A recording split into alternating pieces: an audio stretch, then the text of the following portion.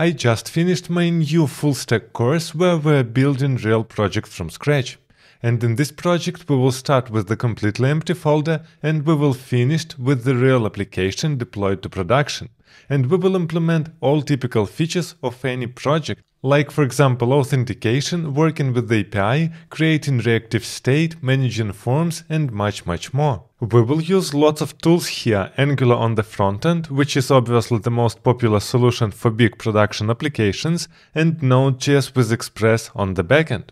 We will use Mongodb to store our data and Socket.io for real-time updates in our project. Of course, all pieces of our code will be dry, reusable and easy to understand. By the end of this course, you will for sure be able to build your own project of any complexity by using these tools. I did my best to put all my knowledge inside this course and I want to share it with you. So if you are interested in this course, make sure to check the link in the description box below.